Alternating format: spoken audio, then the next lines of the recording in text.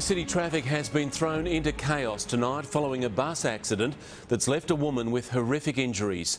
She was hit near the corner of Clarence Street and Erskine Street, right near Wynyard, and was trapped under the rear wheels.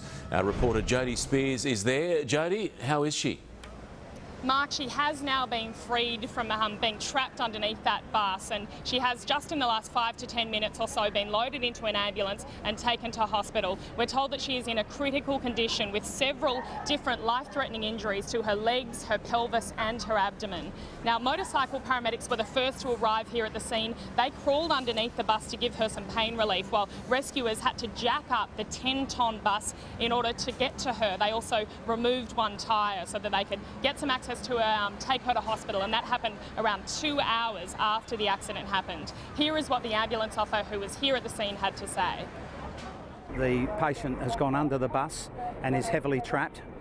We've got all ambulance resources here. I've called the ambulance helicopter to the scene as well with a full medical team, and police and fire brigade rescue are working with us, but it's going to be an extensive rescue to get this patient out. Now, the accident happened just before 4 o'clock this afternoon when the woman was crossing Clarence Street and she was hit by that bus. It's not clear at this stage whether the passengers saw the accident or not.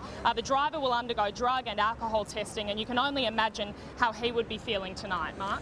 And Jody, all this has had a real impact on traffic.